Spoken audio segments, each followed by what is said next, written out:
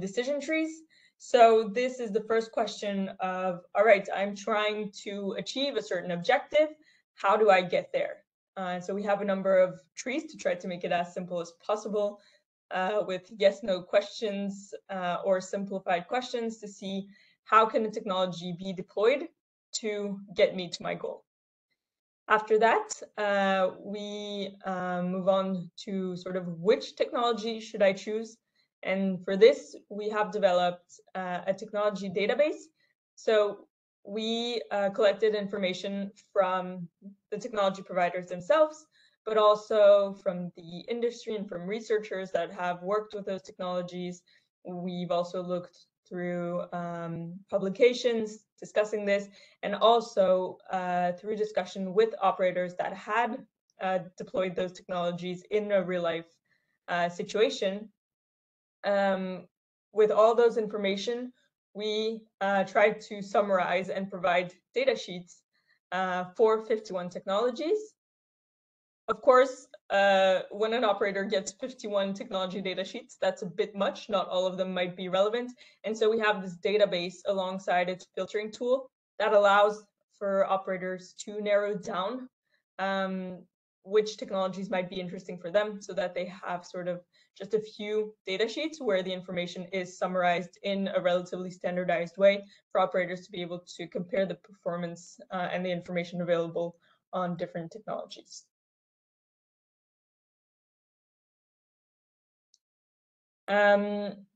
So the first part, going more into the details of this project, was to look at decision trees. Basically, we start from the question that the operator is asking. What is my goal? What is it that I'm trying to achieve? Is it first to just reduce emissions, or do I both want to reduce emissions and report them, let's say, following regulatory reporting? And for that, we then have a series of practical trees. Not all the trees sort of apply to all the situations, but depending on the questions, as you can see on the side of the screen, depending on the questions that are asked, there's a number of trees that are relevant. So we first have a very general overview tree, and there's a tree that looks into site and source screening, then one that looks specifically at source quantification. So that would be, which quantification method do I use for my source? We look at site quantification, and then there are two trees on reconciliation of source level and site level emissions. We'll have in the case study that we're going to share with you at the end sort of a more practical example on how those trees can be used to answer different questions, trying to be a bit less theoretical in that next part. Then the next section was these data sheets that we've mentioned. So here we have sort of two examples of data sheets. Again, in the case study, we'll go more into detail into one of them. And so here what we see is that we have, we cover a number of topics for all types of technologies. So first providing some general information, some technical specifications, trying to detail the constraints on the environmental conditions in which the technologies can operate, location conditions as well, provide some more information on the deployment. For example, how easy is it to deploy or not? Do we need access to site? Does my personnel need specific training to be able to deploy the technology? And then also all the links to the additional information. Now, what's important here is that, I don't know if it's too small or not, you'll see that there are a whole lot of numbers on the side of the screen here. And these refer to the type of information or the source of the information. So this is because, and I'm sure you'll all agree with me, sort of the marketing information from the technology provider might not always be reflected in the experience of operators who have deployed the technology. And so for that, depending on the information that was available, we tried to very transparently reference where the information was coming from. Is it the technology provider themselves that have said it? Is it something that was published as part of a peer review journal article and that can be considered relatively independent? Does it come from the experience of operators or service providers that sort of don't have any stakes with the technology, but have deployed it at some of their sites. And so all this is summarized in here so that not only do we have comparable information, but also there's a very clear view on where the information is coming from, trying to transparently provide this information to operators.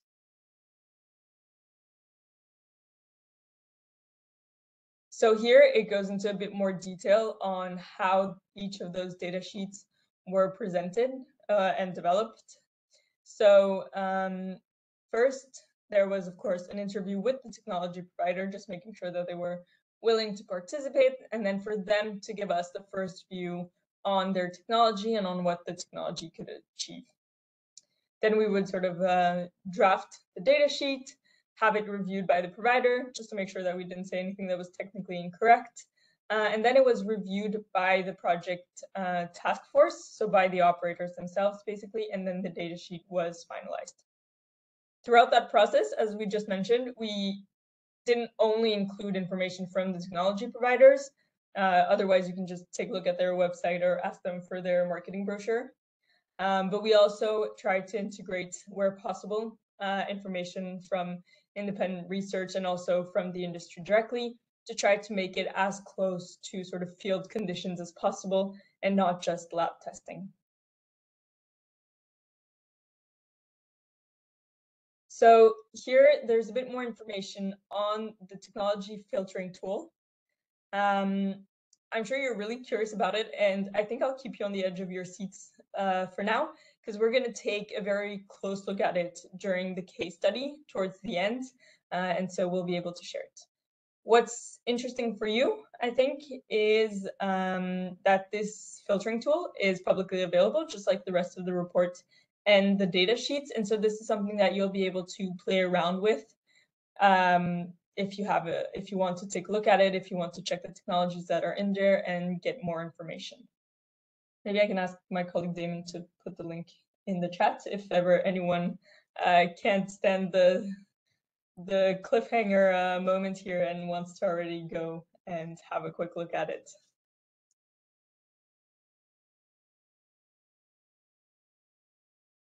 So what we've seen from sort of this report and providing some general points on it, and this is the information that is available in the report in case you're curious, is that we provide a whole lot more description than what is in the filtering tool on the different criteria that can be used to sort of look into technologies. Maybe not all of them are very relevant for you, but some of them might be, and so here the first idea is to detail. Then in this report, there is a section on all the different decision trees, which altogether we call the forest, detailing sort of these different processes to answer the questions operators might have, and sort of the path to follow to achieve a certain goal, depending on the situation, depending on what types of sources are present, depending on the outcome of different quantification exercise or detection exercise. And so that's all in the report, not only the visual decision tree, but also for those that are maybe a bit less visual, there's also a text description of these decision trees. The report also integrates real life case studies from operators where they made use of a combination of technologies. And so these are sort of describing how they came to combining these technologies, what was the added value for them, what were the challenges that they had to overcome. And so all this is available in the report. And then finally, we also discuss in the report some general elements to take into consideration when looking at detection and quantification technologies. So that's linked to sort of uncertainty. We know there's a lot more talk about reconciliation in which uncertainty plays a big role. So there's some elements on that, also sort of data management and security, the changes in internal practices, and also how to interpret test results. And so all that is in this publicly available report, just trying to give you a bit of a taste of it to try to make you curious to go and have a look and see if there's anything that is applicable to the upstream sector and has been detailed for the upstream sector, but that could also I think in a number of cases apply to your work more in the mid and downstream segments of the industry.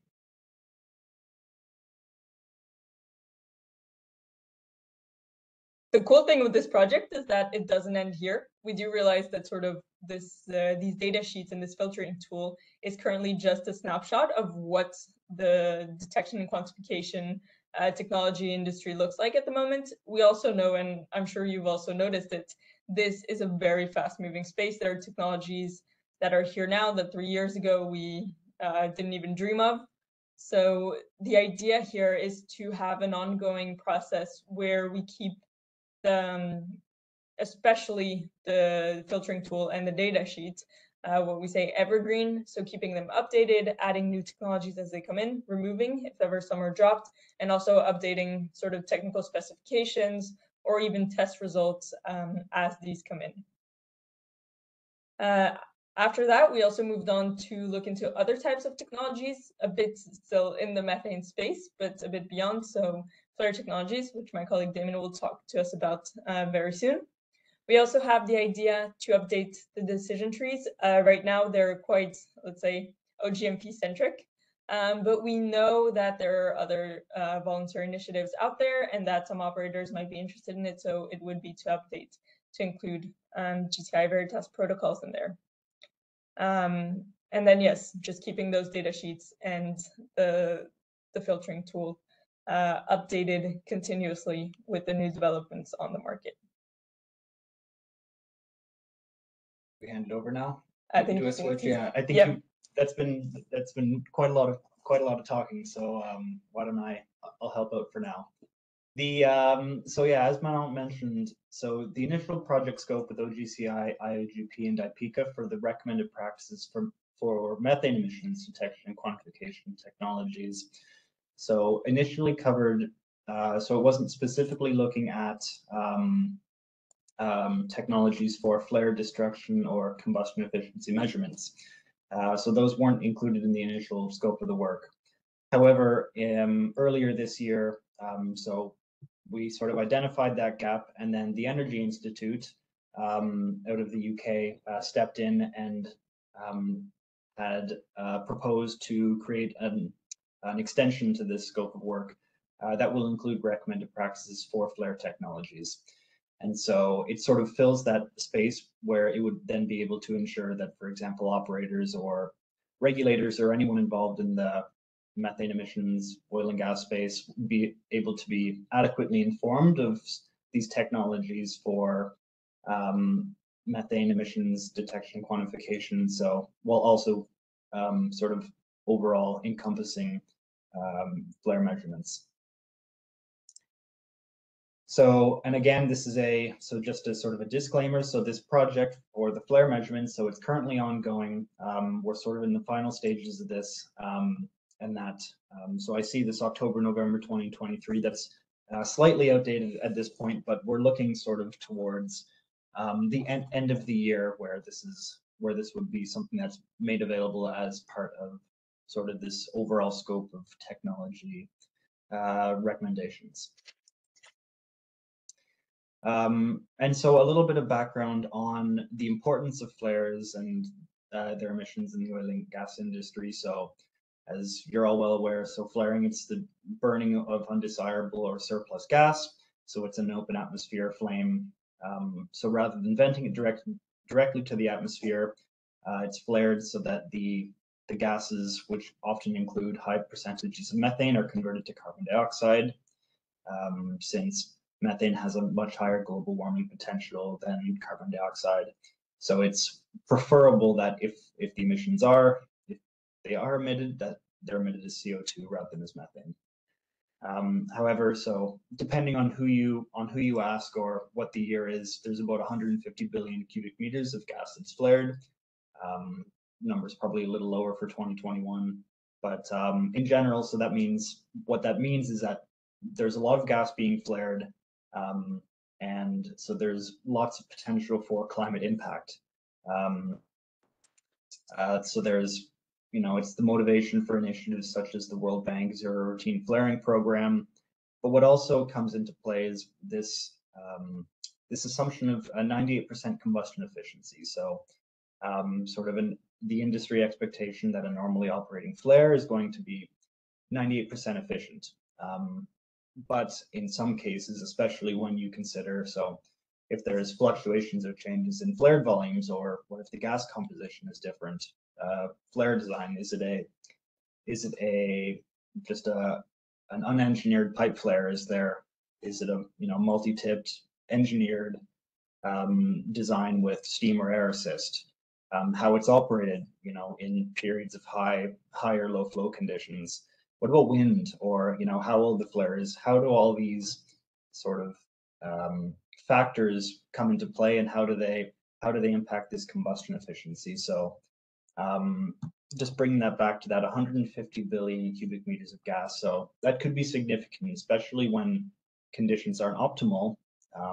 What does that combustion efficiency end up being, and what are the associated emissions related to flaring?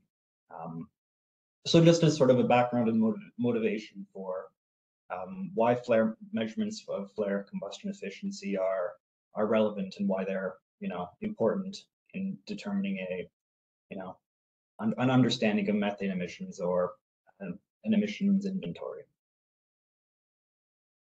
So techniques and applicability for flare combustion efficiency and destruction removal efficiency measurements. So some of these technologies are originally covered in the initial recommended practices document.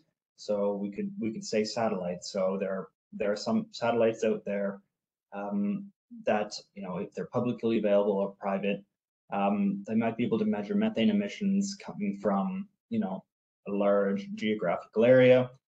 Some might be able to pinpoint them down more specifically, but there are limitations just with relative sort of minimum detection thresholds, where they might be able to see unlit flares or very large flaring emission sources, but it doesn't have, I guess, the granularity or the sensitivity to be able to detect those, to detect emissions, or, for example, to tell whether or not a flare is measuring at 90 or is operating at 98% efficiency versus at 95% efficiency. Aircraft again. So I guess we could talk about aircraft and drones together, where depending on the situation and with the sensors that are available, so having a sensor for methane and CO2 simultaneously could be able to sort of provide an estimate of combustion efficiency. However, with these types of measurements, they're periodic, and so being able to understand what's happening throughout a year would be challenging just from some very discrete measurements. Fixed sensors as well, so when we can think of continuous monitoring solutions, are also, so again, with being able to measure methane or carbon dioxide, but again, depending on what the sensor setup is, there's the location of where these sensors are, isolating from between what's coming from a flare and what's coming from somewhere else. So again, it is not sort of a very straightforward way, and additional information and understanding has to go into it. When we think about numerical models, so based on measured parameters, to be able to make estimates of what flare combustion efficiency would be if you consider the wind speed, or the flare gas composition, or the size of the burner. So these models are available, but the problem is that they're so again, there are so many conditions where are these models valid for other scenarios as well, and especially if they're lab scale derived, and is that applicable for all scenarios? So there are many sort of different factors that go into those. And sort of related to that, we have predictive measurements, which again would use some sort of modeling to be able to give an understanding or estimate of what's happening. But again, so the instrumentation required for that as well, it's based on models that are again, need to be validated as well. But so all to say that all the technologies there are potential for these to be able to be used for flare combustion efficiency or destruction removal efficiency measurements, but they all have their advantages and limitations.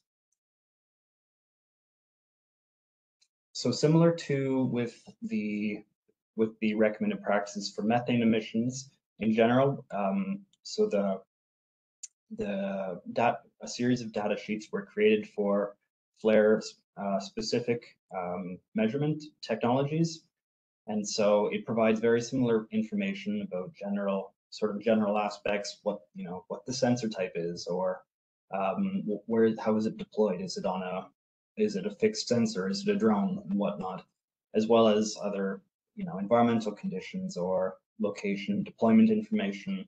And again, what we spoke about before, where all this information is linked to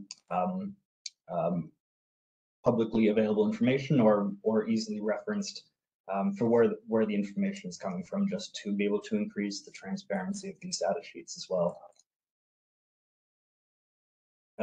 So the report, again, so it's an introduction with a background on flaring, a more in-depth review of what I had spoke about a few slides ago, but looking at how the technologies and how they're applicable for measuring flare emissions, sort of mapping out the overview of the past and current research, documentation for the data sheets, and the database. So similar to with the recommended practices, we also have a technology filtering tool that looks at flare specific measurement technologies.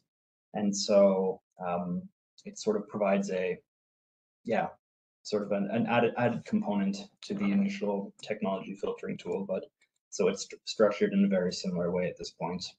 And then it's sort of the report looks at sort of an analysis and availability of technologies as well.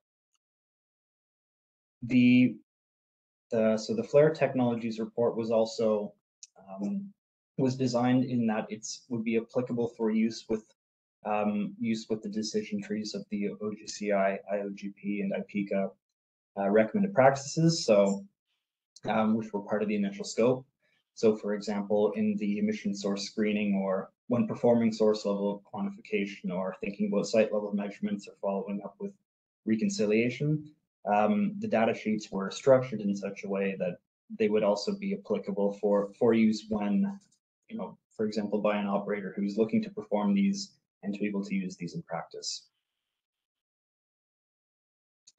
And so just a general sort of relevance for these recommended practices for flares as well. So what we'd sort of seen from in the sort of conducting this study. So again, it's ongoing and hopefully be able to be made available later this year. But what we've seen is that there is quite a lot of ongoing industry effort that's happening. So for example, with flare or source specific measurements of flares in the North Sea, flare efficiency studies that are going on, use of CFD at certain offshore platforms, work on modeling and testing, and so there's quite a lot going on at this point, and so it's encouraging as well for especially with ongoing work that's complementary with OGCI, IOGP, and IPCA, the methane flaring toolkit, as well as initiatives such as the World Bank Zero Routine Flaring Program. So all of these are sort of ongoing and sort of provide a complementary overview of being able to effectively measure and manage emissions from flares. And so again, with the technology, so it is great to be able to measure the emissions and to be able to have a good understanding as well, but with a focus on mitigation. So that would be again focusing on with, for example, reduced flare volumes. In the case where flare volumes aren't able to be reduced, it's ensuring that the flare is operating properly so that it's there's no malfunctions, and that includes ensuring the flares are lit, so that it's not only being able to measure, but in order to be able to ensure that when flaring is necessary, that it's happening at the best available sort of ability at this point. And so what we have here, as Damon just mentioned, is the idea for those two reports to actually be integrated together and work together as they cover very similar topics, even though the sources are slightly different. So the decision trees that we discussed, they have been adapted to better reflect and include these elements on flaring. The two technology databases will be integrated to be able to filter through all technologies as one at once and not have to go through two different sites to get basically similar information. And then the data sheets will also be included. The data sheets are, of course, sort of tailored for flaring, but still follow a similar setup so that it makes the technologies comparable with other methane technologies and easily understandable with the same logic, basically, as the others. All right, I think that now we've gone a lot through the theoretical side of things, and this might all be much more easy to grasp with a real life example. So I'll let Damon start to walk us through a little made-up case that we've prepared for you to give you a better sense of how all these elements in the report can be used and how they work together. So in the case for being able to use this, you know, from theory to further on. So it's starting from based on what is the main objective of, you know, being or to measure emissions. For example, is that would be either to reducing methane emissions, or if it's for reporting emissions for voluntary basis. If we think of, for example, OGMP or OGMP, you know, gold standard eventually. So in the case, we might say that there's Ali, the process engineer, who's been asked, works for a small oil company, has been asked to develop some sort of plan for reaching OGMP gold standard. And so at this point, they could use the sort of this first general tree to decide, okay, this is what I want to do, but then what am I supposed to do from there? Gold standard would mean that having a source level inventory and reconciling with site level measurements to reach OGMP level 5, which would mean that there would have to be some sort of screening and understanding of components and sites, and to have an understanding of emission sources. From there, it's performing a source level quantification for individual equipment, as well as performing measurements at the site level as well. And then because it's OGMP level 5, it then means that there is some sort of reconciliation activity that occurs. And then from there, this information can be used to assess or prioritize emissions reductions. So if we go through that with that steps from the last screen, so the first aspect would be to be able to use sort of a site level screening to be able to understand, okay, what are the emissions? What are the Yeah, so what would be the emission sources that are available at each, or potentially at the site? So if we say we're looking at a first, you know, simple exercise where it's a single site, it's not logistically challenging or expensive to perform the screening. It might involve someone, you know, going on site, taking a walk around, for example. And so from there, it's performing the source screening at the site, which means, yeah, developing a list of all sources, whether that's leaks, so sources that are unintentional releases, routine and process emission sources that might emit methane at regular operation or at sort of at scheduled intervals, or as well as unexpected emission sources, non-routine. So consider these incidents or malfunctions. And so the data sheets go through, or the decision trees go through and sort of identify, okay, what are the potential emission sources? You know, if we think about them in terms of expected, unexpected, or unexpected incidents. And so providing sort of a good first step of what are all those emission sources are, and then to be able to then go forward and say, how are we going to quantify these? So this is also part of the screening tool for continuous improvements as well. So for being able to update or improve over time what the emission sources are. So again, the decision tree just provides sort of steps for considerations for why an inventory might have to be updated or expanded on. So, but I won't go into too much detail about this. Next would be performing a source level quantification. So again, because we're looking at OGMP, we want to perform reconciliation and develop a source level inventory. We have to consider things like materiality, and making sure that we have all of our emission sources as well, and then repeating the process for all the potential identified emission sources as part of that screening. So in a case, say Ali, the engineer, has gone through and they've identified, we could say, call it 3 sources. So the first one being, if it's a source that is either highly cyclical or depending on might be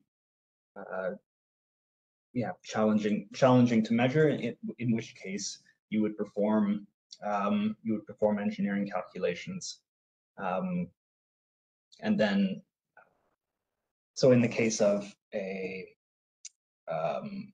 say a compressor seal, where you're unsure about the sources as well, depending on the loading, so with the measurements, performing those at different times of the cycle, and then having a better understanding of what those are over time.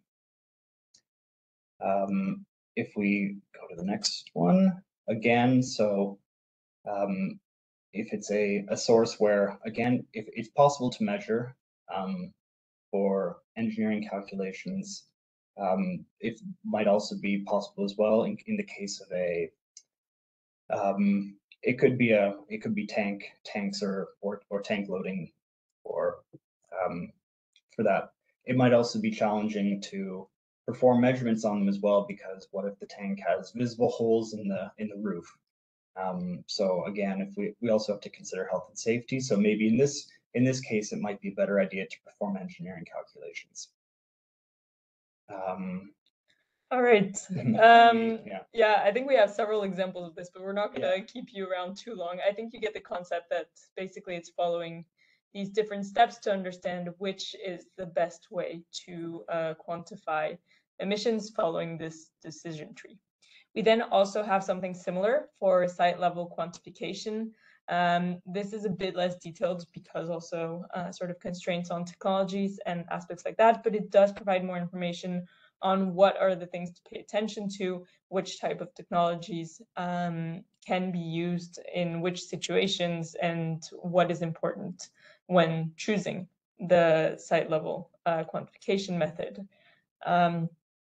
So here we have those 2 aspects that are in the sort of decision tree. This one is probably the one that looks like a tree, but more like a bush.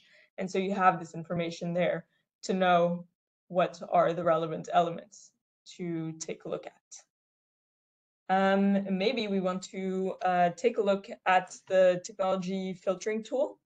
So let's say Ali, the engineer, went through, saw that they had a number of sources that they had to quantify using measurements. Let's imagine that this is sort of source level. Let's try to take something more practical and take a look at it. So now, finally, after keeping you all on this cliffhanger, this is the technology filtering tool and what it looks like. So as an operator, we can start having a look. In some cases, Ali, the engineer, doesn't have any preference. So they might say, do I want access to site? Oh, it doesn't matter so much. what type of business model. Maybe Ali, the engineer, doesn't have a strong opinion.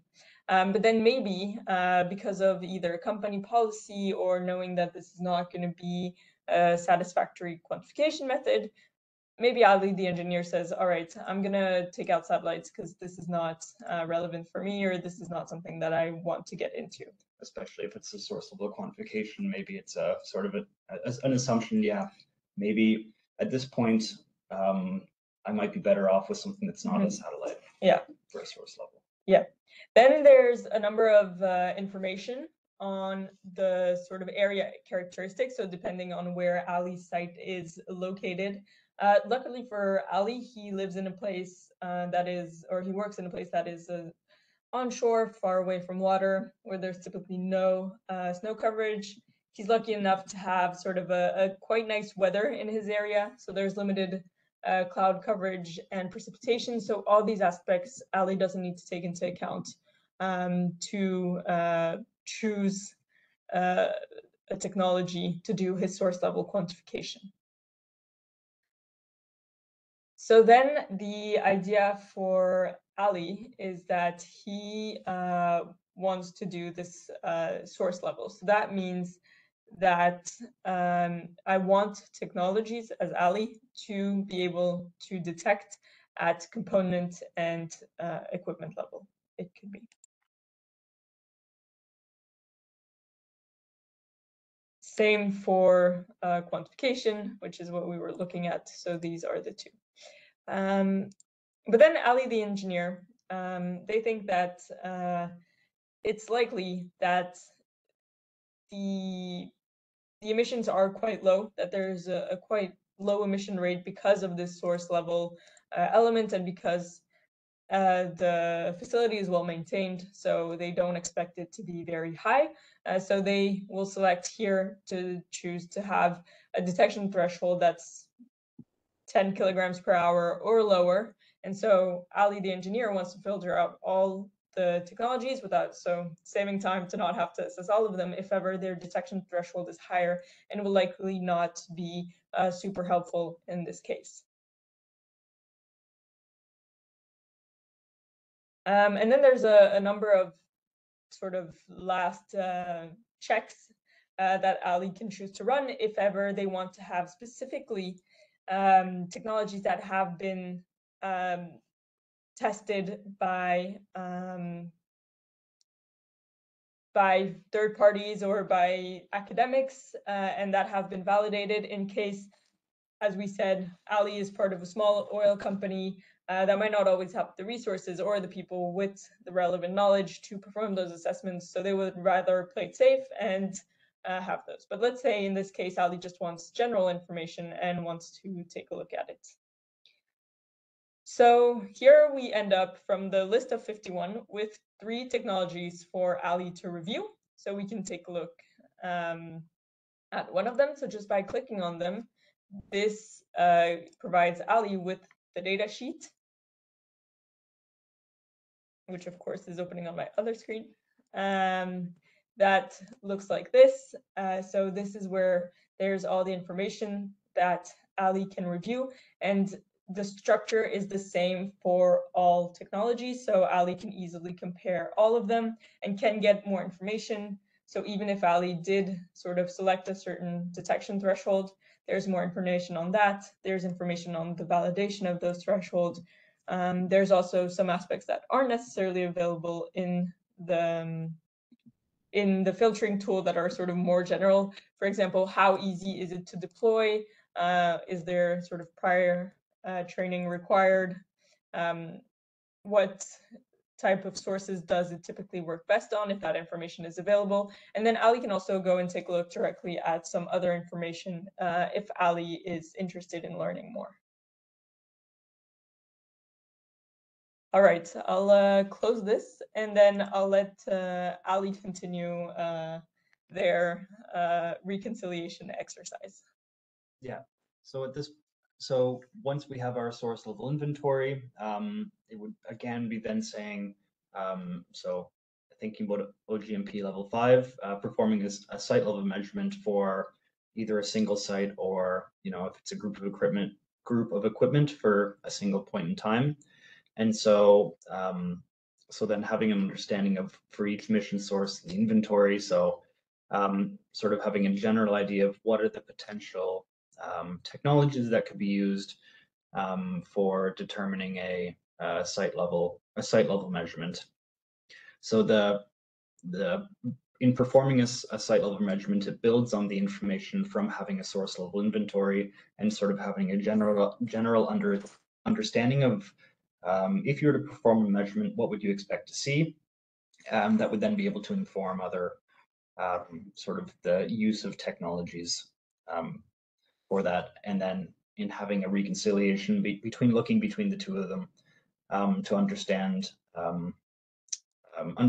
what's occurring at the time of it, how do they compare, and overall, how do I identify discrepancies and improve those. So again, we have a series of sort of decision trees or decisions to go through, and based on the results of the comparison between the two measurements, how can this information be used to be able to help improve those emission sources. So again, we have different options for how the sort of the overlap at a specific point in time of how those two measurement techniques compare. How can they be used to, if there are missing emission sources, if there are discrepancies in source level quantification, to be able to have some sort of continuous improvement over time. And so again, based on the results of this and where the tree sort of takes you down through the branches, sort of providing recommendations of, okay, we've done the reconciliation, what now? And so again, because it's sort of a continual improvement, that it's meant to be an iterative process that that would be able to help improve over time what is the, sort of how the reconciliation then can sort of spur on emissions reductions and better understanding of methane emissions as well. But I think that's it for us for the case study. I appreciate that it's there's probably a lot to take in as well, especially with a very simplified sort of case study. But I would encourage you all to, if you're interested, to go find that report, check out the filtering tool, look at the database and decision trees, and Yep, and in the shorter term, we're really curious to hear what you think about it, and also to answer any of the questions you may have, but I'll leave it up to Carolina to continue and let us know if there's anything that has come up. First of all, thank you very much for this comprehensive presentation. I was kind of concerned what we're going to do with 1 hour, but now I see that it can be 1.5 hours as well. And congratulations for the work, because it seems really like very detailed and useful tool, not like reports on practice and this is it, and we can go further. So I will open the floor for questions. I didn't see any in chat, but you can raise your hand now and unmute yourself and put the question, since we have our excellent speakers and experts here, and really those who were involved in development of this tool. So shall I read it, because I see the question from Michael. So I don't mind. I can read that out, and then we can dealing with 2 screens, so it's not easy. But if you see the question, please answer it. So with the various sensors available in respective manufacturers, how do you manage the timing for updating the tool database? This is as sensors improve, do the providers input their updated information, or do you solicit the updates? So that's a great question. So this, again, so for a little bit of context as well, this report was published in late September. It was earlier this year that sort of a lot of the information was finalized, which included the information for the data sheets. And so we are, again, as Manon mentioned, thinking about how do we keep these data sheets updated, how do we keep them evergreen so that they're relevant as well.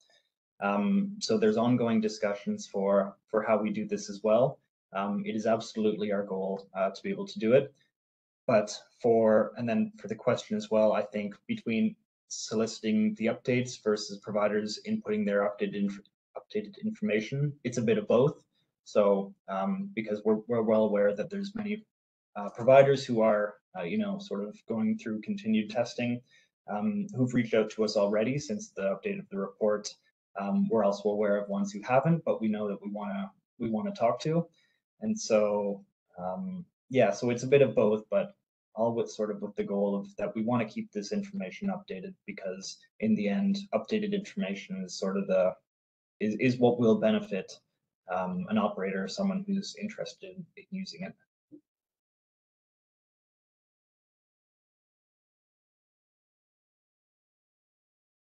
Yeah, thank you. Thank you for answer and actually confirming that there is a plan that is going to be updated. I mean, report and the tool is going to be updated kind of on continuous basis. So I believe you have already agreement with the organizations which are founding this tool. So yes, that's correct. So this is still under discussion. Our hope is to start the update process early next year. I believe once, let's say, the first round has been completed, and then we can sort of enter a new phase of the project, which is more the upkeep of those data sheets and of the filtering tool. And also maybe do you plan some extension of database, technology database actually, because technology is running. Mm-hmm. Yeah, that's correct. So we see here that there was a focus on technologies that are targeted towards upstream and then extended to flaring technologies. It's definitely of interest to even broaden the scope. We do realize that there's a number of technologies that you all here probably know much better than we do at this stage, which are all the midstream and downstream sort of pipe and pipeline detection and quantification technologies for methane emissions. And so this is definitely something that could very well complement the current report and also sort of the data sheets and filtering tool. This we do not have funding for at the moment, but I think this is definitely of interest of the existing organizations to extend and to be able to integrate that to make it a more comprehensive tool that is actually interesting for the entire industry rather than only for upstream, and trying to sort of open the gates there to make it more inclusive. So thank you. It looks promising. I mean, because it's really, I see it comprehensive and useful tool like MIST. I mean, also produced by Carbon Limits. So for that, actually, when you will have now, I don't know, question. So one technology to be recommended. Could you answer, or it's not possible to answer in that way?